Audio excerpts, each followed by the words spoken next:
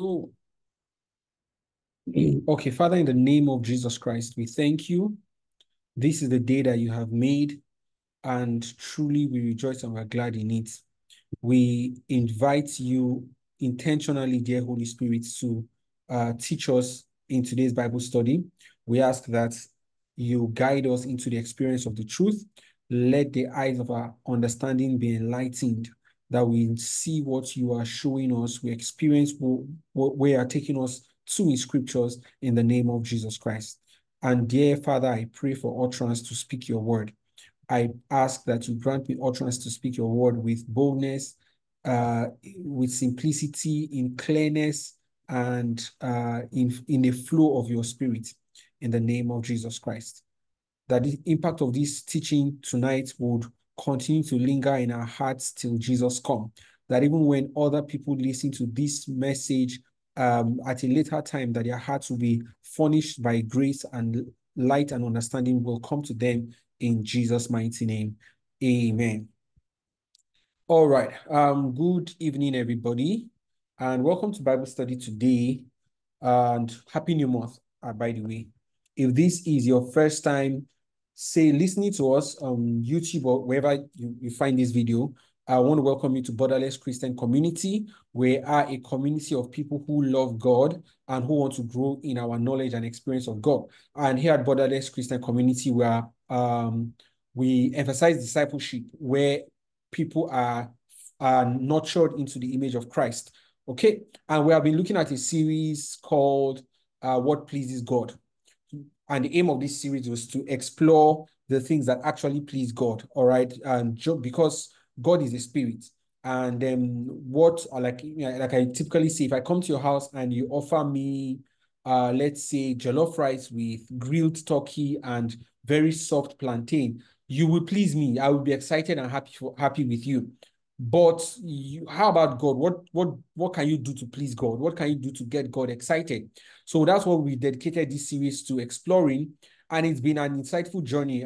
We started this last month, the month of May, and we're wrapping up. We're wrapping this up, maybe either in today's teaching or by the next one. We'll wrap this up. So I said all of this to say, get the teachings. It's on our YouTube. Just search for Borderless Christian Community, and you find it there. Just in case you're not watching this on YouTube, but if you're on YouTube, then you can look at the other videos there. All right, so let's jump right into today's teaching. We said three main things, just by way of recap, three main things that please God. Number one is um our obedience. Yes, that's number one. Number two is our sacrifices. And under sacrifices, we looked at three sacrifices that every believer must offer to God: the sacrifice of praise, the sacrifice of our possession, and the sacrifice of our bodies. All right. So that's under sacrifice. So what pleases God? Number one, our obedience. Number two, our sacrifice.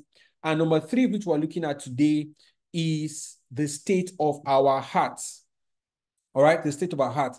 And this, I believe, is one of the most important messages anybody who has just given their life to Christ must hear.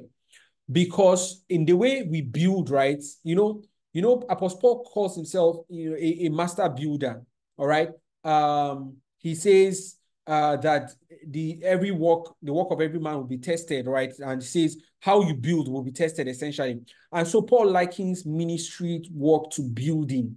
And one thing we definitely know in building is the fact that when you're building a house, for instance, you don't build it haphazardly. There's a process to it. There's a system to it. And no matter how elegant your roof is not the first thing you put. No matter how beautiful your paint is, no matter the color of it, no matter the texture, it doesn't matter if your paint is photochromic. It changes according to the light of the day. It doesn't matter how wonderful and amazing the paint is. You don't put your paint right after you lay your foundation. So there's a system to it. And same thing too, as we build people in their Christian work or in their Christian journey, and as we build people to grow in God, we need to build diligently, because when someone gives their life to Christ, the foundation of their faith has to be solid before we begin to layer certain things on it. And again, this is one of the mistakes, I believe, or one of the excesses of the prosperity gospel, where we bring people to Christ, and the first thing they are hearing is that God wants to bless them, God wants to increase them financially, God wants to multiply them. And while that is not a lie, you are preaching such a message to a heart that is not circumcised. And so the heart that is not yet circumcised is interpreting that message in the light of his old nature, which is still, as it were, very much alive. All right. Still, that old nature of greed, the old nature of covetousness is still very much.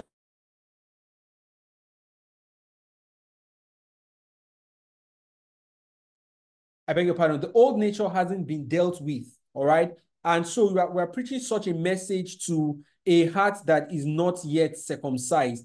And so the danger in that, like I said earlier, is that that heart that has not yet been circumcised to God is interpreting that message in light of its old nature. So when he says, oh, the Lord wants to bless you and prosper you, the person is thinking, okay, if I pay my tithe 10%, God will give me 100%. So in his mind, it's a transaction.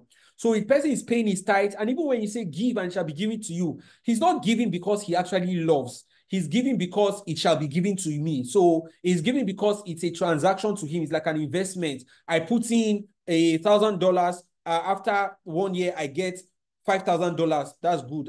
So that's like 500%. Then it makes sense. A good business deal. And so that's why when we bring people into Christ, when we have the opportunity to disciple people, we start from the foundation. All right, we establish the basics, because every other teaching, every other experience is built on the foundation of that faith. And one of the foundational things that I believe every believer must be grounded in is what we want to talk about today: the state of your heart. That there is nothing more important to God in your life than your heart. All right. And that's why Jesus said, what will it profit a man if he gains the whole world and loses his soul? That's what we're speaking about. That is, you gain everything in the world. You are in fact, you rule over the entire world as a president. There's nothing you desire in this world that nobody gives to you. All right. That doesn't come to you. Yet you lose your soul, meaning your heart is corrupted. See, Jesus said that it is worse. It's a terrible state for you to be in if your heart is not circumcised, if your heart is corrupted, and yet you have everything in the world. So I want to establish some things again. And, just like Peter said, he says, I'm writing to you again to remind you. So this message should always be preached, should always serve as a reminder in our hearts, okay, about what is really important before the sight of God. Because I assure you, as you begin to journey through life and you go through several experiences, it's easy for you to forget or undermine the importance of the state of your heart, because you are aiming for a promotion, you are aiming for your master's, maybe to further your education, you are aiming to get married, to raise your children, to start a business, and all of these things can become so can make you so busy that the attention you need to pay to the state of your heart, you're not paying it. And you see, the heart is a very slippery entity. It can easily slip out of your grasp rather. It can easily slip out of the path that it should be on.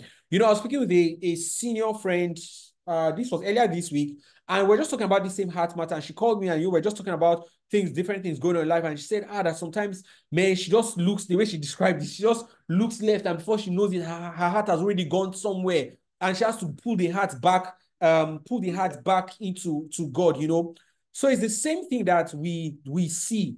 Your heart can be very slippery. And if you get so busy without creating time to evaluate your state of being, then your heart can be 10 kilometers away from the path God desires it to be. And you might not even know. You might think all is well.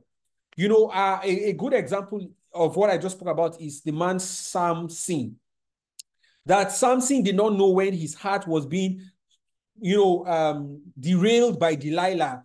And if his heart had gone so much that a time came where it wasn't just his heart that had gone, it was his strength that also left him. And that his strength was represented by the locks of his hair. And so after the locks were cut, Delilah woke him up and said, oh, the Philistines are against you. And he stood up to shake himself as at other times, only that this time around, his strength was gone and he did not even know. And there are times where the strength of our lives, it's seeping away from us, but we do not know it. We are not conscious to pause and really investigate our hearts. So this might be quite a solemn conversation, and that is fine. If I say praise the Lord and your mouth is too heavy to say hallelujah, I would understand. But I want you to really do a heart inspection after this or during the course of this teaching. Because like I said, nothing else matters to God more than your heart. All right. So we're going to look at this. Okay, so to begin with, I want us to look at a couple things about the heart. And I think we'll just start off on these notes. We'll look at several things about the heart and how God relates and deals with us. Okay, and we'll trust that God will grant us insight and understanding in Jesus' name. Amen. Let's start from a very important text in 1 Samuel chapter 16. 1 Samuel chapter 16, verse 6 and 7.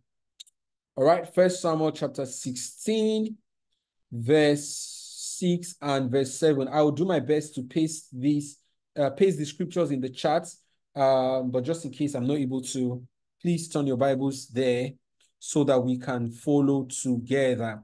All right, so I said 1 Samuel chapter 16, verse 6 and 7. Backstory is this. The King Saul had been, had been anointed king, and he had been ruling for a while, but then he began to mess up. And in fact, the story of Saul in itself is a classic example of how the heart can begin to deviate. And what starts as a little temptation can become a stronghold, can become a pattern, can become a way of living until the person's heart is completely hardened. So if you, and just speaking about Saul before we continue, if you read when Samuel anointed Saul, the Bible says that God gave Saul a new heart. So God changed the heart of Saul. But you see, Saul began to deviate and deviate and deviate up to the point where his heart was now hardened so much against God that even when he found out that he had rebelled against God, he was more concerned about his reputation in the sight of people than about making amendments and repenting and amending his relationship with God. All right. And that's where his heart eventually, got to. And it got so hard and so stiff that he was completely out of the will of God. You never see anything. You never see God had to bypass him to do what he was doing in the land of Israel, even though he was the king. And again, just to say that people may start off on a good note, may start off on a very well-intended cause, but if their hearts go unchecked, they can end up somewhere really dark. But anyway, so after all of that had happened to Saul, God told Prophet Samuel to go and anoint a new king. Now, God did not tell Samuel the name of this king. God did not announce the name. All God did was to tell Prophet Samuel the household he should go to. And God said to Samuel, go to the house of Jesse. You're going to anoint a king there. So Samuel did not know which of the sons of Jesse he was going to anoint. All right. So look at verse 6, 1 Samuel 16, verse 6. It says, so it was when they came that he looked at Eliab. Eliab was the first son. And said, so Samuel looked at Eliab and said, surely the Lord's anointed is before him. And I'm sure Samuel must have looked at Eliab's physique, might have looked at his biceps, his build. Maybe Eliab was a guy that went to the gym religiously morning and evening. Again, Eliab was in the military, as the story informs us, and so he might have looked at all of this, and even the prophet was about to make a mistake and said, this guy, man, you are everything, you are spec for the throne, But look at what God responded in verse 7, and this is where we draw several learnings from. Okay. But the Lord said to Samuel, verse 7, do not look at his appearance or at his physical stature. And by the way, let me just interject here. We've used this scripture to teach on relationship, actually, and it's a very good one to teach people how to. I know my wife and I were we're leading a group last year on singles, and this something we taught them. But anyways, let's continue. It says, Do not look at his appearance or at his physical stature, but because I have refused him. So it's possible, listen, it's possible for God to refuse something that looks so good. And you can, this is true for so many things, not just in relationship, like I mentioned, or even in selecting a king, but even a job, for instance, the job can look so good. I mean, the pay looks great. The company is a big company. They don't think they'll go bankrupt anytime soon or anything like that. The role is a fantastic role. It looks like a promotion for you and everything checks out. Yet the Lord says, I have refused it. It's possible for for this to also to happen in the case of a city. Maybe God has asked you to relocate to a different country and you're trying to figure out what city in that country you want to move to. And then you look at all the top cities and God rejects them. So the fact that something looks good doesn't mean it is good. That's what I'm trying to say here. And in this case, God refused Eliab. And why? Look at verse 7 continuation. It says, for the Lord does not see as man sees. So there is a huge difference in how God sees, versus how man sees, or there is a huge difference. All right, just a moment. I need to, I hope that's, yeah. All right, there's a huge difference between how God sees and how man sees. God says man looks at the outward appearance. He says God doesn't see, the Lord doesn't see as man sees, for man looks at the outward appearance, but the Lord looks at the heart. The Lord looks at the heart. And you agree with me that what God looks at is what is important, right? Yes or yes? That if God is focusing on something, it is because it is important. That means every other thing, no matter how glamorous it is, no matter how appealing or appetizing or well-cultured or well-nurtured it is not important or as important as what God looks at. So the Bible says that there is a difference between God and man. And one of the many differences is that the way man sees is different from the way God sees. Man looks at the outward appearance. Man looks at what they can see, what they can feel, what they can touch, what they can experience by their physical senses, okay? That's the way man looks. But God doesn't look at that. God looks beyond it. God looks to the heart. And this is one of the very scary things about God. Personally, for me, one of the things that makes me fear God, that what I may be looking at somebody and I may look at that person and say, why is person acting like this? Like, and not rate the person. You know how we say it. You look at someone and you don't rate the person. Yet in the sight of God, this person is of more value than the people you are, admiring, out there. So man looks at the outward appearance, but God looks at the heart. God looks at the heart.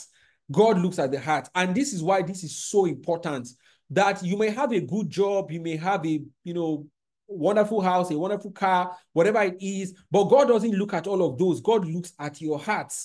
God looks at your heart.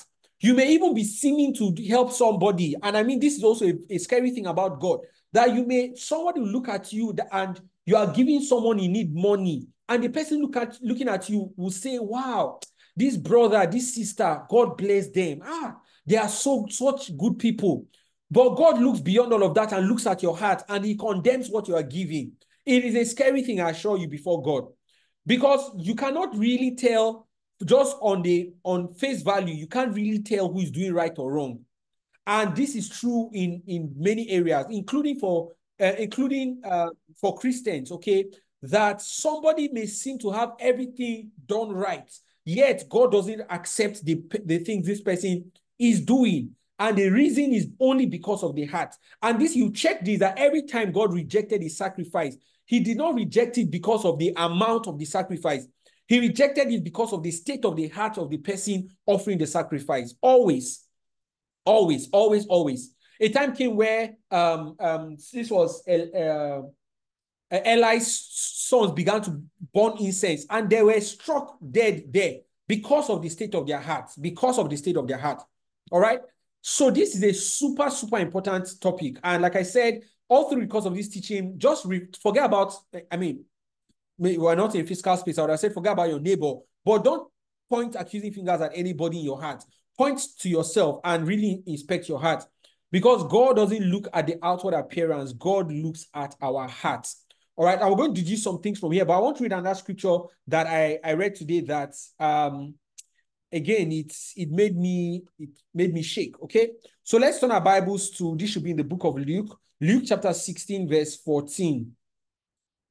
Notice that it's chapter 16 in both cases. All right, we read 1 Samuel 16 and now we're reading Luke chapter 16. All right, so Luke chapter 16 verse 14 and verse 15. Okay, Luke chapter 16 verse 14 and verse 15. Okay, so I'm posting this in what's it called, in the charts. All right, Luke chapter 16 verse 14 and 15. Okay, so look at what the Bible says. This was Jesus Christ speaking to the Pharisees. Verse 14 says, now the Pharisees who were lovers of money also heard all these things and they derided him. Okay. So the Pharisees, they loved money, and what Jesus Christ had just spoken about was about you not being able to serve two masters. He says you cannot serve God and serve mammon. You either hate one or love the other. So Jesus Christ had just finished saying this, and the Pharisees, because they loved money, they made fun of Jesus. They ridiculed him. They made jest of him. But look at Jesus' response in verse 15. And he said to them, you are those who justify yourselves before men, but God knows your hearts. So the Pharisees had a way of justifying themselves before men. How did they justify themselves before men? They justified themselves before men by what they did. So they carried out actions that made people look at them and say, wow, this rabbi or this Pharisee is a very holy person. And that's why Jesus Christ in the book of Matthew, chapter 5, rather, he spoke about praying, about fasting, about giving. And he says, if you are praying, go and lock yourself in your closet. Don't pray on the street where people look at you and say, oh, Spirit Coco, and hail you. Don't give in public where people will look at you and say, oh, you are a generous sister, you are a generous brother. No. And he says, when you are and fasting also, don't fast in public. No, because the Pharisees loved public appeal. They knew how to package themselves so that they'll be justified by men. Okay. And Jesus Christ said to them, you are those who justify yourselves before men, but God knows your hearts. So in the midst of all your drama, all your theatrics, God sees beyond these things to your heart. The next sentence is what scares me. He says, for what is highly esteemed among men is an abomination in the sight of God. So the things that men will look at and they'll applaud you and say, oh, powerful man, oh, great guy. They'll celebrate you. The things that you will do in this day and age that you get a lot of likes on Instagram is probably an abomination in the sight of God. Just think about this. That there are things people applaud that are generally acceptable, but in the sight of God is an abomination. An abomination. Have you ever heard, let's not even go into that. But anyways, have you ever heard people make some statements and you as a believer, you are cringing? All right, maybe you come across a post and someone says something and you are cringing because this is contrary to the values of God. And you just say, oh, let's even check the comments and see what people are saying. And suddenly you see that everybody is saying, go girl, speak your truth. It's your life, live it that way. And you are just amazed and perplexed at how people are applauding what is an abomination before the sight of the Lord. And this is something to help you do a reality check. That what is highly esteemed among men is an abomination in the sight of God. Think about it. And, a good way to do it is, a good way to start rather is, once you see a lot of people applauding or voting in a certain direction or approving of a certain thing, that's a lot of people in the world, automatically what I do is I put a red flag on that thing first. I suspect that thing automatically. Once I just see that so many people in the world are going that direction, I put a red flag first. I may not condemn it yet, but I flag it for personal inspection. Because a lot of the things that are acceptable and highly esteemed among men, they're an abomination in the sight of God. I assure you. If you want to really live for God, let me say it like Nigerians will say, Omo, you really have to do a lot of filtering, because there'll be so many things that people applaud, so many statements that have been repeated even by popular people. Unfortunately, sometimes even Christians. But when you inspect them, when you look at them from the lens of God's word, they don't hold any water. So I thought to introduce this scripture to show you how big of a matter this is. Because, Jesus said to them, to Pharisees, you are the ones who justify yourselves before men, but God knows your hearts. God sees your hearts. And what is highly esteemed among men, in the days of the Pharisees, they'll see them wear, there's a word for it, I don't remember now, but it's like a plate, an interwoven, badge that is huge, right? That has scriptures written all over it, and they wear it in their front. And when people look at them, they respect this rabbi and say, oh my God, you're a holy man. And anything he says, they hold it with honor because he carries this sanctimonious, high-looking, high-feeling look, okay? And Jesus was saying to them that all of those things that you put up to get men to honor you is an abomination in the sight of God. An abomination. And this explains to you why when Jesus Christ was born, God did not send the angels to the Pharisees or to the rulers in the synagogues. No. He didn't even send the angel to the king in the palace. No. He sent the angels to the shepherd taking care of their sheep at night. The shepherds that people, looked at them and say, oh, these low-income earners, all these people that, they are not the high and mighty in society. God sent his angels to them. They first got the news that the Savior was born. Because what is highly esteemed among men is an abomination in the sight of God. Because God looks at the heart. All right? So I hope these two scriptures have sort of put us in the spirit of what we're looking at.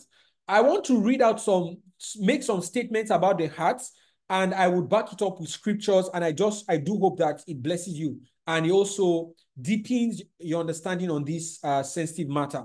So I'm going to make some statements about the heart. Number one is this, and even drawing from the scripture we read, 1 Samuel chapter 16, verse 6 to 7, that when God looks at a man, the first thing he looks for is the state of the heart, not anything else.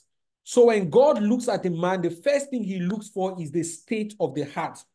You see, back to our story of Samuel the prophet anointing, looking for the next king in Jesse's house. When Eliab came out, he had every feature that could qualify him physically now, that could qualify him to be a king. And by the way, it was similar to the same features that Saul had.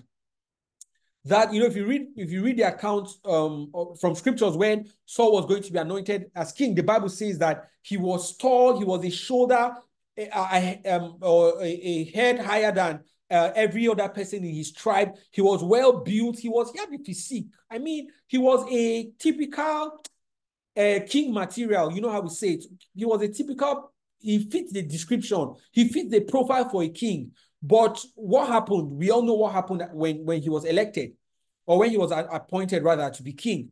And so there are physical things and all those things going on. But when God is looking for a man, God doesn't look for all those things. God looks at the man's heart. And this will shock you, right? When we all go to heaven and see things plainly. But you can already understand how God thinks from now on. That God is not looking for, when God is looking for a man, he's not looking for the most skilled man. When God wants to entrust a business to a person, he's not necessarily looking for the person that has the best experience in managing a business. No, because you see, with God can teach you. David says, he taught my hand, or he teaches my hand how to war, so that a bow of steel is broken by my hands. So David did not know that technique. He didn't know how to fight. He didn't know all of those things, but God taught him. And they think about this shepherd boy who eventually became a military giant, right? Is because God taught him. So your lack of skill or presence of skill is not the reason why God selects a man. Obviously, not even the physical outlook. It might be humorous, but let me just say this. Have you ever looked at a guy? Let me use a guy now. Since I'm a guy, let me put my gender in these shoes or in the spotlight. Have you ever looked at a guy and if you're with your heart, truly that, of course, God makes everyone, beautiful and fearfully and wonderfully made. But if you look at this guy and look at the wife he married, you are wondering, how did this woman agree for this guy? Like you're asking how, what happened? Like you want to know what did the man say that this woman, as beautiful, as elegant and everything, she agreed for this kind of man. Many times it's not the face, it's not even the physique, it's the heart, it's the heart. And that is what I'm talking about. That the first thing God looks for in a man is the state of his heart, not anything else. Not his experience, not even his anointing. It is the state of his heart. And that's exactly what was demonstrated when Samuel went to anoint a king in Jesse's house. That all the brothers were in military, they had way more experience, but they did not have the heart. The person that had the heart didn't have the military experience, but he had the experience with God in the wilderness. And God used several things to prove his heart, to test his heart, from taking care of sheep. In fact, the willingness to even go outside, outskirts of the city, outskirts of the town to take care of the father's sheep, already indicated the state of David's heart. And David said it somewhere that God took him from taking care of sheep to taking care of his people, Israel, meaning that the same heart David had to take care of sheep in the wilderness or in the outskirts of the city is the same heart God was looking for to take care of his people, Israel. So I'm telling you that what is qualifying you in the sight of God is not your experience, it's not anything physical. And in fact, on the flip side, this should be an encouragement to you, because you might look around and you say, oh, I don't have all the advantages that these people have. I don't have the exposure these people have. I don't have all the experience these people have. I don't know how to speak all the, phoneme, the English like these people. But God doesn't look at that. He looks at your heart. And if you have the right heart, then you are qualified. Because everything you think you do not have, God can easily give it to you in a day. But the state of the heart is a different matter. That's why God could take, what's it called now?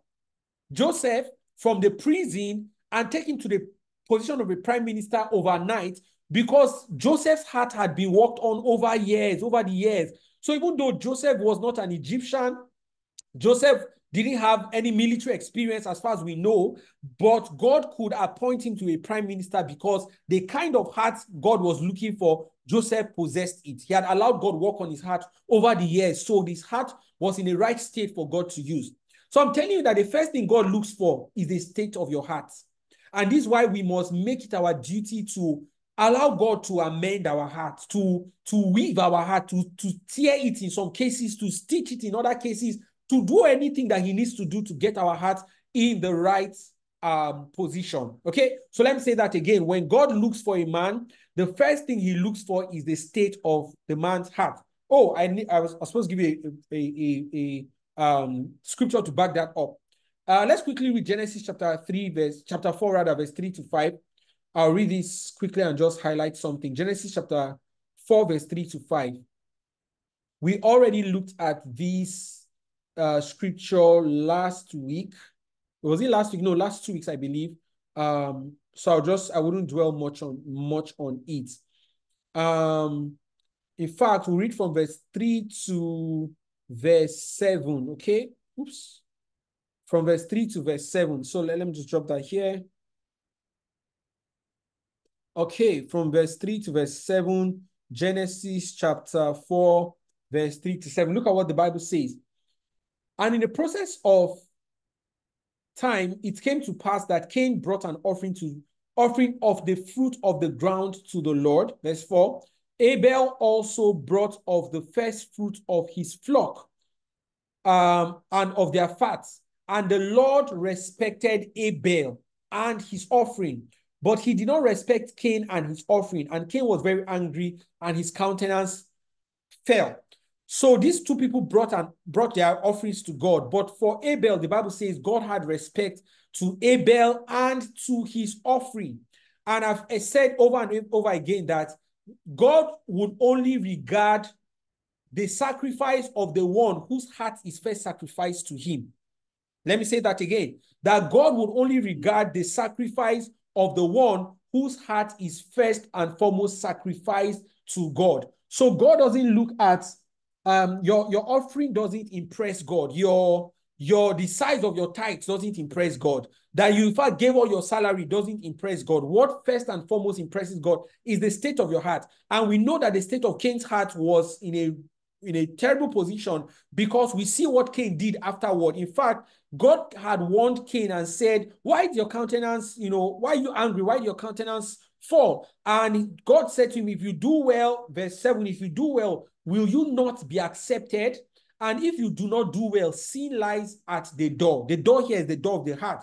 And its desire is for you, but you should rule over it. So the state of the heart is what God looks at first. When God looks at your offering, when God looks at you, when God considers you for a position or a role in his kingdom, what he first and foremost looks at is the state of your heart. Number two statement I want to make, but before I make this statement, I need to fix something here technically so that my battery doesn't run down. All right, so give me 10 seconds.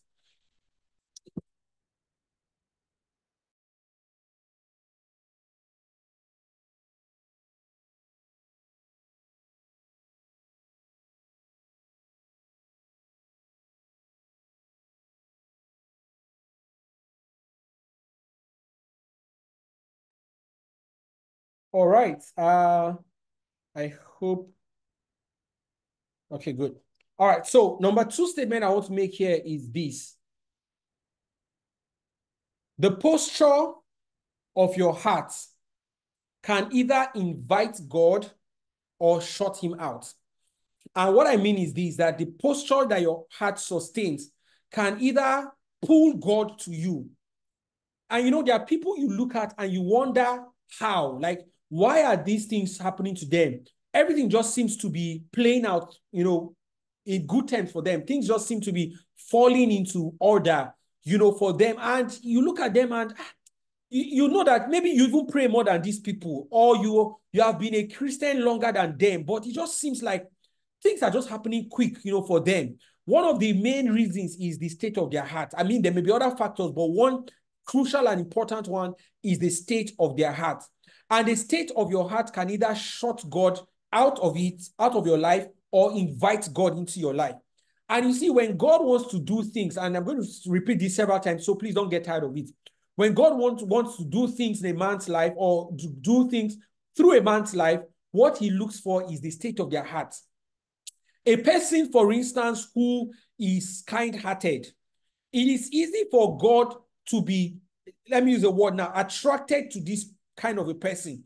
So you look at the person's life and you see that things are just working out for them. But it's because, number one, the state of their heart is a posture of kindness. So God can easily use them to show kindness to other people. And because God is a rewarder, when they show kindness, they've sown seeds for kindness to be shown to them as well. So you look at their lives and you see that people are always doing favors for them. People are always blessing them. People are always opening doors for them. It is because their heart has pulled God into their life. Their heart has invited God. There is a strong, for lack of a better word, a gravitational pull that exists between the state of their heart and God.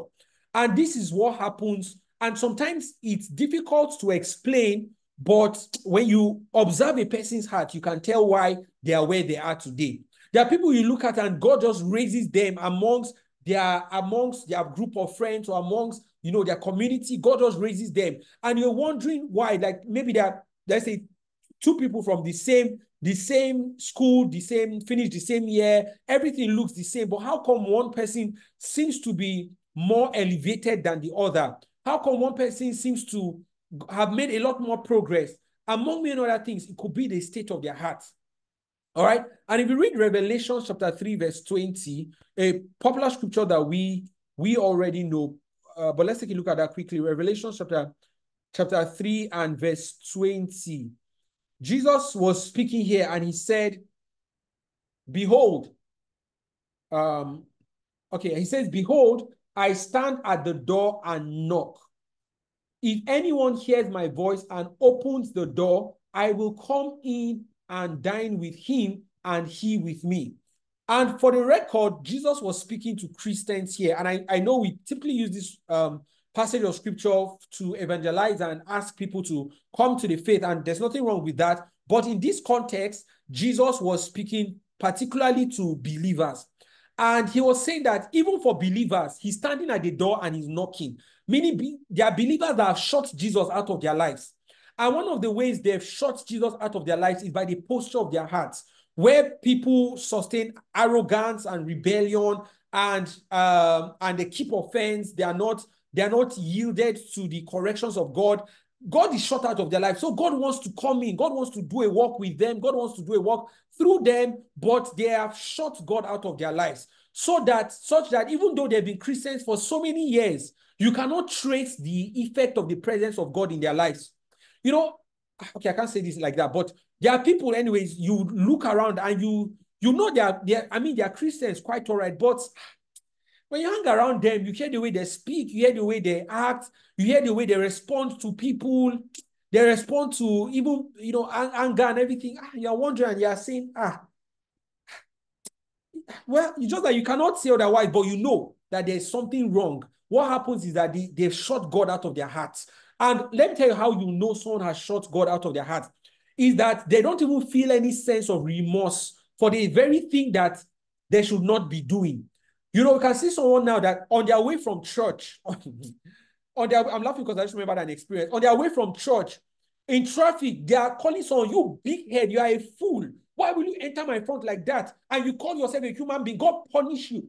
And they just came from church. Maybe they even served as ushers, where they told people, oh, you're welcome to church. Please, can you sit down here? They're smiling. But just before they got home, they're blown off.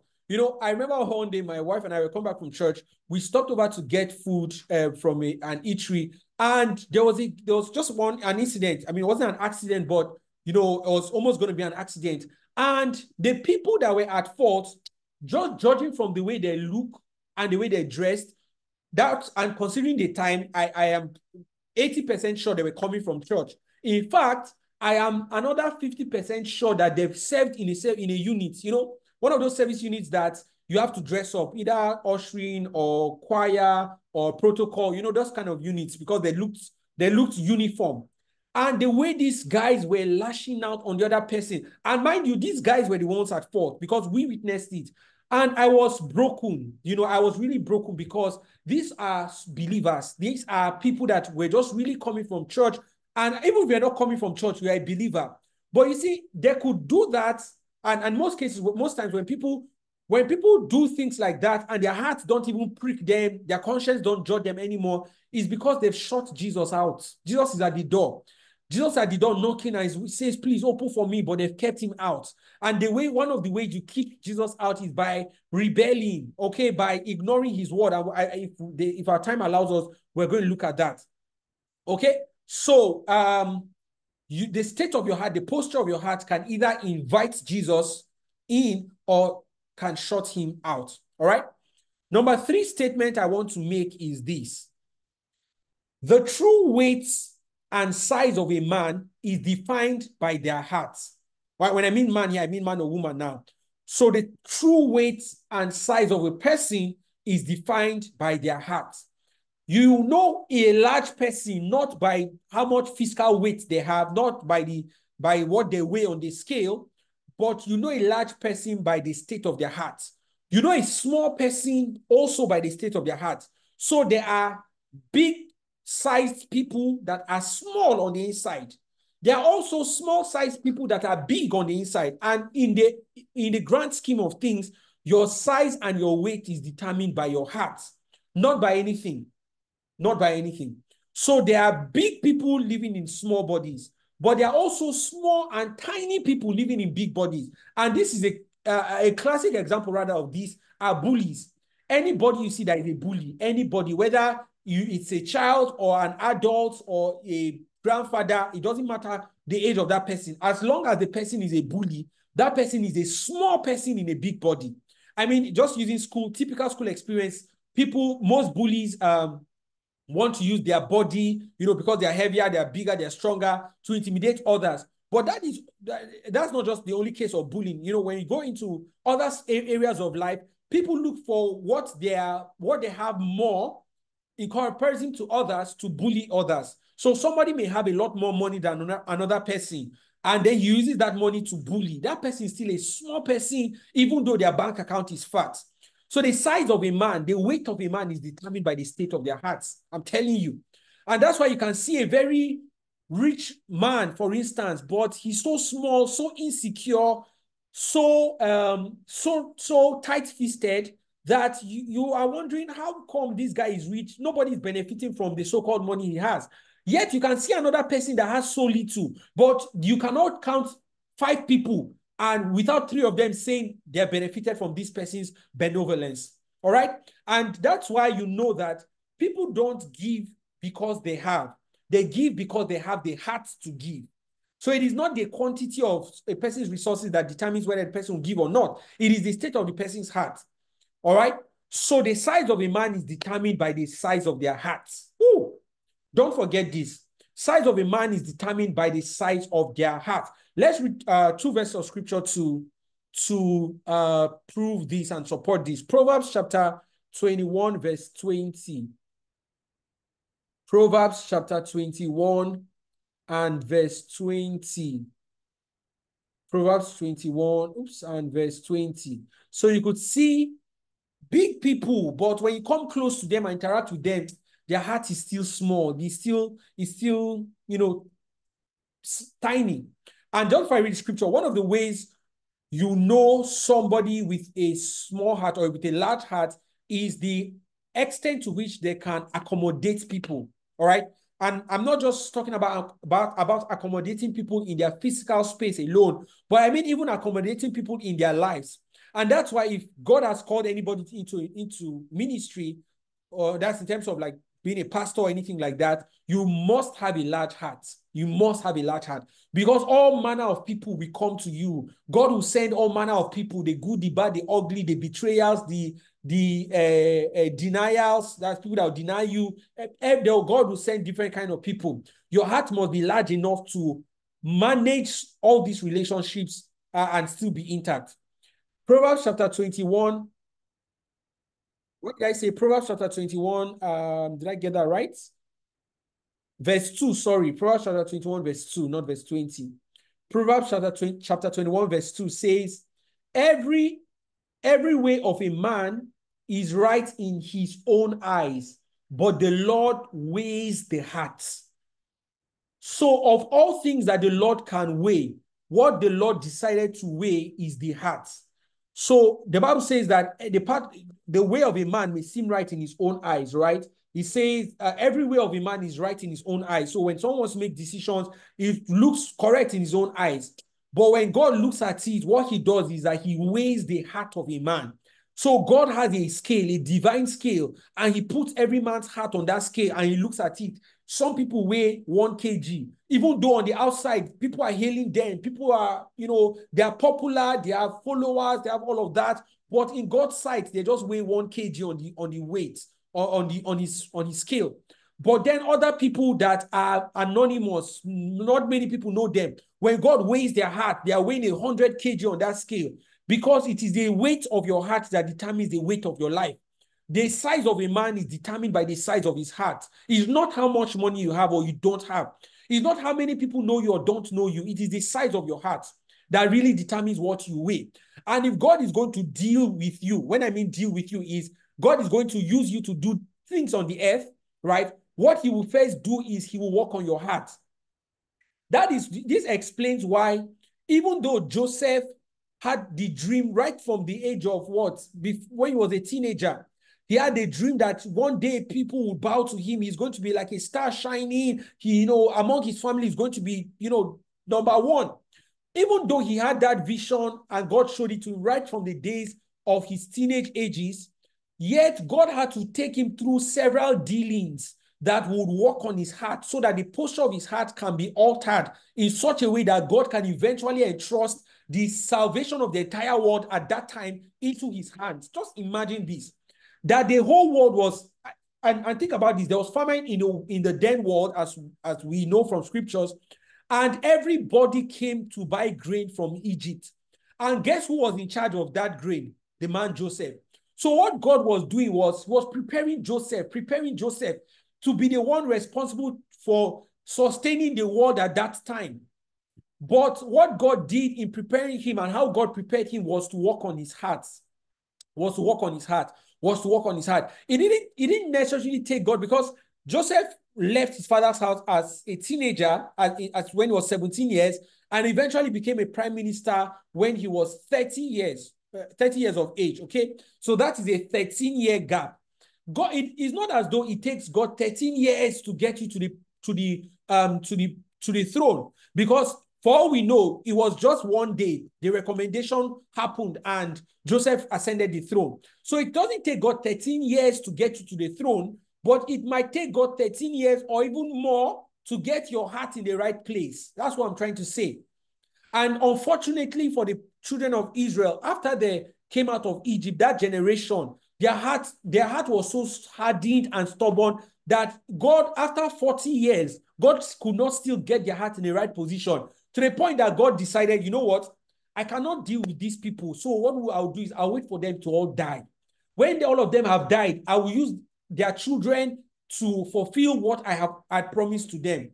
And this shows you how important the state of your heart is, that God cannot do anything in your life if he doesn't work on your heart. So in the case of the Israelites, God had to wait 40 years for them to all pass away so that his word will come to pass, because his word could not come to pass, but God could not work his word to pass in the hearts of people that were stubborn. So he had to wait for a new generation whose hearts were open to him, and God used them. So I'm telling you that the weight of a man is determined by the state of your heart, because the Bible says the Lord weighs the heart. He weighs the heart. So when God comes to a family, God comes to a community, God comes to a group of friends, he's weighing the heart to see who can handle what I'm about to bring. And the person he chooses might not be the most popular, might not even be the most likely, but then he chooses the person based on the state of their heart, because what you weigh is determined by the weight of your heart. All right? Please don't forget this.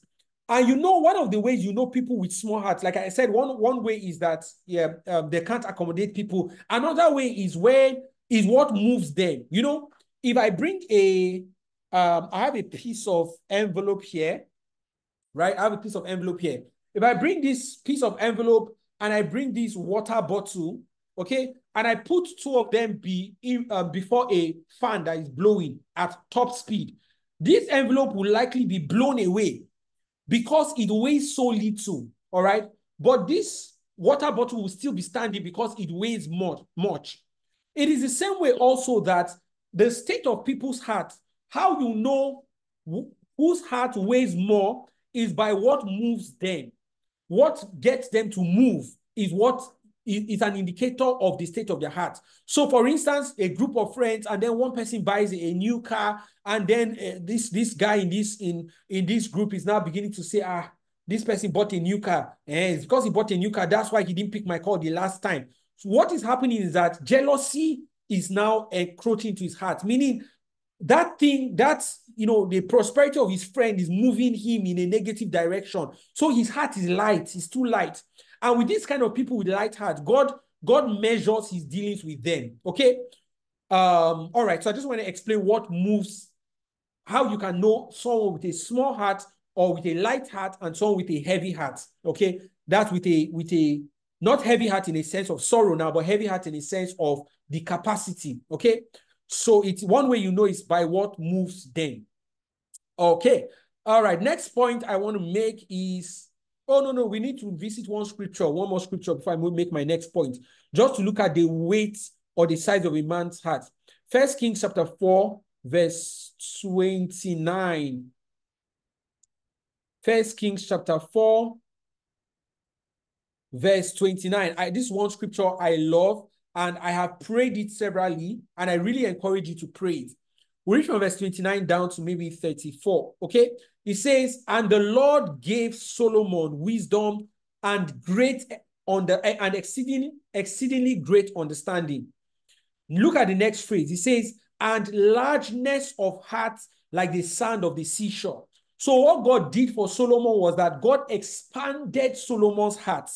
And I'm telling you that anytime God wants to work in a man's life, the first thing he does is to work on the man's heart.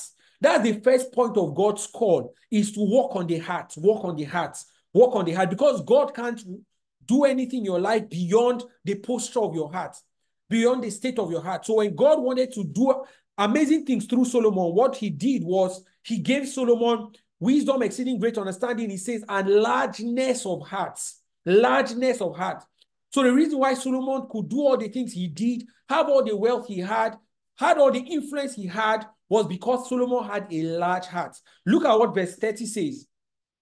It says, thus, or as a result of this, Solomon's wisdom excelled the wisdom of all the men of the East and all the wisdom of Egypt. For he was wiser than all men. Think about this. Solomon was wiser than all men. The reason was because God gave him largeness of heart. Then he lists some men and all of that. Verse 32 says, he spoke 3,000 proverbs. His songs were 1,005. Also, he spoke of trees, from the cedar tree of Lebanon, even to the hyssop that springs out on the wall, meaning from a domestic tree to a forest tree. He spoke about them. He spoke also of animals, of birds, of creeping things, and of fish. Solomon did not live in the water. He wasn't a riverine human being. It wasn't an aquatic animal, but yet he could speak of the fish. Verse 34 says, and all men and men of all nations from all the kings of the earth who had heard of his wisdom came to hear the wisdom of Solomon. The reason was because God gave him largeness of heart. He could entertain possibilities because his heart was wide. He could write proverbs and songs and speak about insects, speak about the ants. When you read the book of Proverbs, you see he could speak about the ants, speak about the lion, speak about the eagle, speak about the trees in the forest and the plants in the garden, because he had the largeness of heart. And let me tell you something, a prayer you should pray. Please pray and ask God to give you largeness of heart. I'm telling you. I've prayed this prayer for so long, and I'm beginning to see the impact of it on my heart. That God give me largeness of heart. Largeness of heart. Let me accommodate your possibilities. Let me not be easily moved by petty things around. Let me not be easily moved by things that move other people. Give me largeness of heart. All right? Because if God is going to entrust people into your hands, entrust the lives of people into your hands, then he will first have to give you a large heart. A very large heart. All right? Okay, so I think I might just take one more. Let me see. Okay, maybe two more points. Then we will close for today. We haven't finished, but yeah, we'll continue next week. Okay? But I just want to emphasize this point again, that the true weight of a man or a woman is determined by their hearts. All right? The true weight of a man. When you know that a man is a solid man, the way you know that is the state of their heart, that their heart can accommodate people. Their heart can nurture people into maturity, that these people's hearts are so wide enough that other people with very vast and different experiences can come into their hearts and they can find solace in their hearts, meaning they can nurture these people and guide them into maturity. When you see somebody who talks down on another person, who belittles another person, that person has a small heart. When you see somebody who is easily intimidated by the advancement or by the progress of another person, again, that person has a small heart. When you see someone who doesn't know how to give compliments, all right, but always wants the attention to be on him, the person doesn't know how to give credit to others. Every time he wants other people, every other person to look at him. That person has a small heart. And I'm telling you that the way God measures us in eternity is from the state of our hearts, not anything else that we have. All right. And that's why I really want you to pray that God gives you largeness of heart. Largeness of heart. And that's why you see when God is increasing people, let me use ministry as an example. When God is increasing people, increasing ministries, increasing the influence of people, what he looks at is the state of their heart, not even anointing or skill. And I can show you the ministers that that are popular and they are doing kingdom work now and they are popular. They are not necessarily the most anointed. I assure you, they are not necessarily the most anointed. But rather, there are people who have allowed God rather to work on their hearts, And so God can now trust them with certain levels of influence. And like I said when I was referencing Joseph, every time God wants to bring us to a place of influence and capacity, he would first work on our hearts so that when he brings us to that position, we are not corrupted by the influence that that position affords us. Okay? So God is way, way, way more particular about our heart than most of us have recognized. Okay, let's go to the next point. Okay, I already said this, so I'll just mention it. I won't dwell on this, that God doesn't choose people based on their skill. Rather, he chooses people based on their hearts.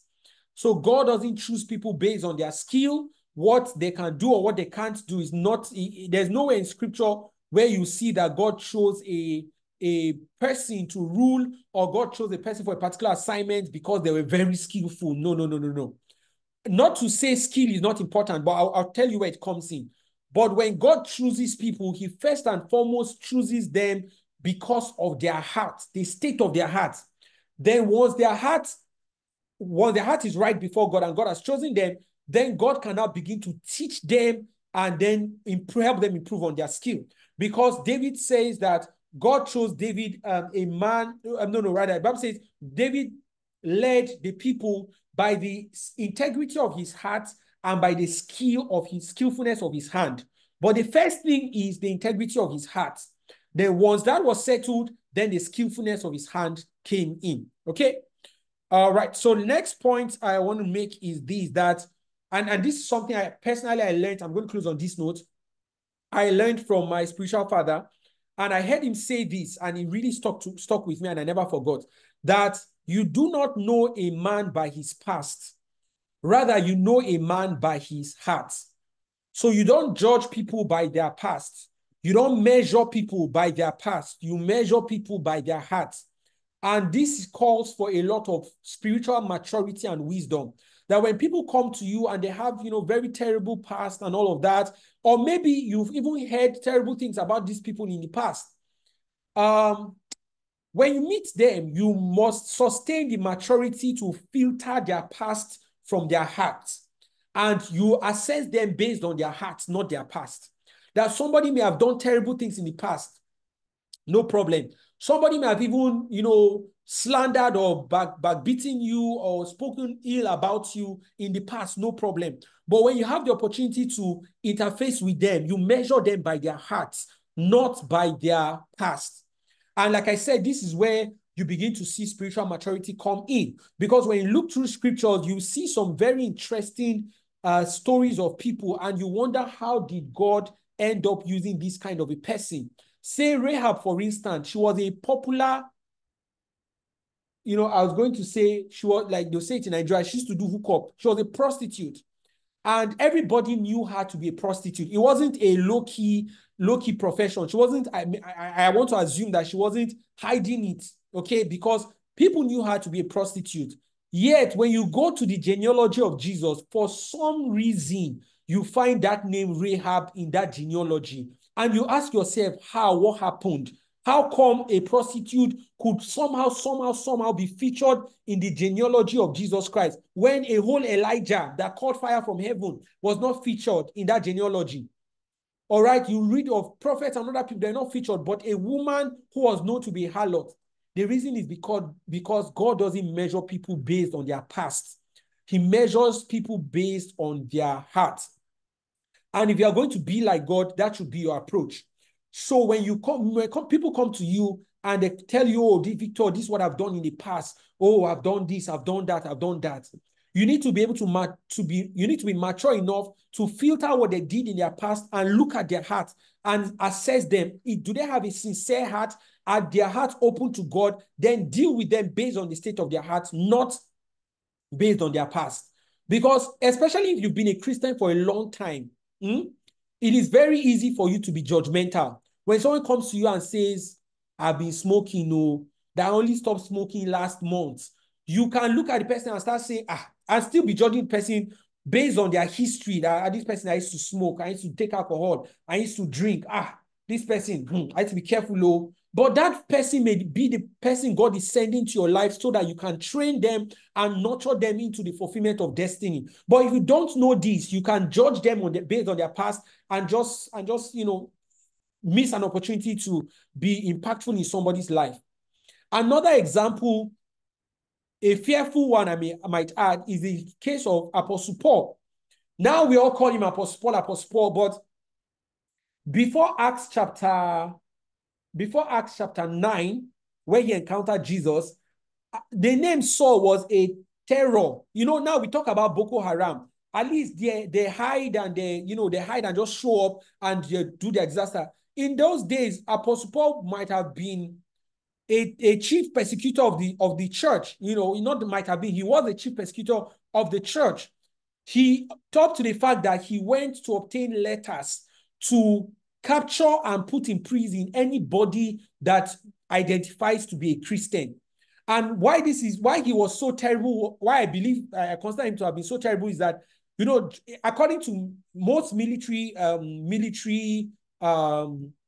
parastatal, but most military arms, right? Whether the army, the navy, and the likes, there's one particular rule that you never hit a woman. If a proper military man, now a soldier, you meet a soldier on the road and you see a woman insulting the soldier won't do anything. If a man tries that, the soldier will give the guy a dirty slap. But a woman, he will not touch the woman because part of their code of honor is to never raise your hand against a woman. However, Apostle Paul, when he was Saul, he was arresting both men and children. Anybody that identified that to be a believer, he was arresting them. So he was brutal. But this is the same person that after he encountered Jesus, he began to preach the gospel and eventually became the known Apostle Paul we know today. My point is that you cannot judge people by their past. You judge people by their heart. You measure people by their heart and not by their past. So as we grow in our spiritual walk and our walk with God, essentially, we should come to a point where we discern people. Apostle Paul was one who said, henceforth we know no man after the flesh. So we don't know anybody after the flesh. We don't know them after the flesh. We don't know them after their past. We discern them by their hearts. All right? And if you are going to marry, this is something you must pray and let God reveal to you. Let God reveal the heart of this person. Ask anybody that is married, all right, whether their marriage is working or not. Okay, ask them. They'll tell you that the state of the person's heart is the most important thing to them in that situation. All right. Praise the Lord. Okay, so we're going to end here and we will continue next week. But I just want to quickly go through the things I mentioned, the points I mentioned earlier. Number one is that what God looks at, when God looks at a man, rather, the first thing he looks at is the state of the man's heart. Okay. Number two, he said that the posture of your heart can either invite God or shut God out. All right. Number three, we said that the true weight of a man is determined by the weight of his heart. And I really like this point, but I wouldn't emphasize it again. The true weight or size of a person is determined by their heart, okay? And we also said that God doesn't choose people based on their skill. God chooses people based on their hearts. And finally, we said you don't know a man by his past. You know a man by his heart, all right? So this is an interesting conversation. I do want us to go back and really reflect on your heart and ask yourself the hard questions, right? And don't just tell yourself, oh, no, I'm a good person. Oh, I have a good heart. I have a large heart. Don't just tell that. Use examples, all right? Think about scenarios in your life and let those scenarios be pointers to the current state of your heart. And if you do come to a realization, don't shy away. Go back to God and ask God to help you, all right? So I want us to close this evening with a prayer, and I want us to just pray this in 1 minute. And I want us to pray that God will give us largeness of hearts. The Bible says in 1 Kings chapter 4, that verse 29, that God gave Solomon largeness of heart like the sand of the seashore. I want us to make that a prayer point, that God will give us largeness of heart in the name of Jesus Christ. Wherever you are right now, just go ahead and pray this in just 1 minute I pray and say, Lord, give me largeness of heart. Give me largeness of heart. Give me largeness of heart. A heart that can accommodate your possibilities. A heart that can accommodate people. A heart that can tolerate people. Yes, people will come with their excesses. People will come with their habits, with their mistakes, with their past, with their flaws. Lord, give me a large heart that can accommodate these people and nurture them into greatness in the name of Jesus Christ. Give me a large heart, oh Lord, a heart that is not easily given to jealousy, easily given to anger, easily given to competitiveness, easily given to offense. Give me a large heart, oh God. Give me a large heart in the name of Jesus Christ, that as you prosecute your work on the earth, you would find my heart worthy enough to operate through, that my life would be a useful vessel in your hand because you have given me a large heart in the name of Jesus Christ. Oreka mosiva daska semanoka rebadoska semato valaneska ribadosa teka bamalaskuande sibakate. Lord, give me largeness of heart. Largeness of heart. Let me not be given to myopic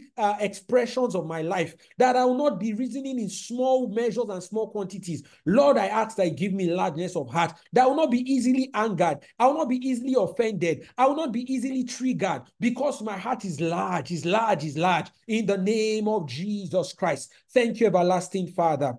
We give you praise and we give you glory. For in Jesus' mighty name we have prayed. Amen. Father, we thank you for your word today. We receive it with thanksgiving and we declare that your word finds expression in our lives in the mighty name of Jesus Christ. We have prayed. Amen. Amen. Amen. All right. Thank you, everyone. God bless you. Before we go, does anyone want to share very quickly one thing that they learned from today's Bible study, something they picked from Bible study and they're going back with? Does anyone want to share that quickly in just 1 minute before we close? Anyone wants to share one thing they learned today? Please go ahead. Praise the Lord. Hallelujah. Oh, I was really blessed by today's Bible study, and I want to thank you so much, sir, for giving it to the Lord and for giving it out all out. My take home um, from the study is that the state of our heart is more important than whatever charisma, grace, or anointing we have.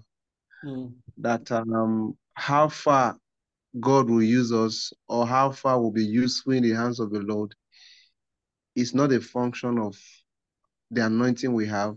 It's not a function of the grace we have. It's not even a function of the money we have, but it's a function of the nature, the condition, the lightness of our heart. And then you also made a statement that was really striking, that resonated very well with me, that people don't give because they have. They give because they have a heart of giving. Yes. So the heart matter is a very, very pertinent issue that we need to really cry out to God for. And that led me to go and search for this particular hymn, Enlarge My Heart, O Lord. And I think I need to go and understand and study the lyrics of that hymn and then also pray the hymn, every single line. Thank you very much, sir. You're welcome. Thank you so much for sharing this. God bless you. Thank you. Sister Esther, were you trying to say something? We couldn't hear you. I know I heard a bit of sound from your end, but I wasn't sure if you were trying to speak or not. If you're not trying to speak, that's fine, but I just want to be sure we are not cutting you off. Okay, great. All right, fantastic. All right, so thank you everyone for joining in. We'll see. We'll continue this conversation next week. I do think it's a solemn one, to be honest. Yeah, I don't want to just dwell on it again for the course of time, but please go back, reflect on this, and really expose your heart to Christ. You know, the Bible says that it is light that makes manifest. And what happens is that when we expose our hearts to light, right, that's the light of God's presence, his light will reveal what needs to be corrected in our hearts. And it may be uncomfortable at first, but that's the only way to remain accurate before God. All right, so continue next week. But before then, we have our Friday morning prayers at 5 a.m. Nigerian time. Please do well to join in. Fridays and Mondays, actually. Do well to join in. And I'm making a commitment that this video will be uploaded on YouTube. So please be on the lookout for it. We'll share the link to us in our community so that we can rewatch and learn again. God bless you all. Have a wonderful time. See you later.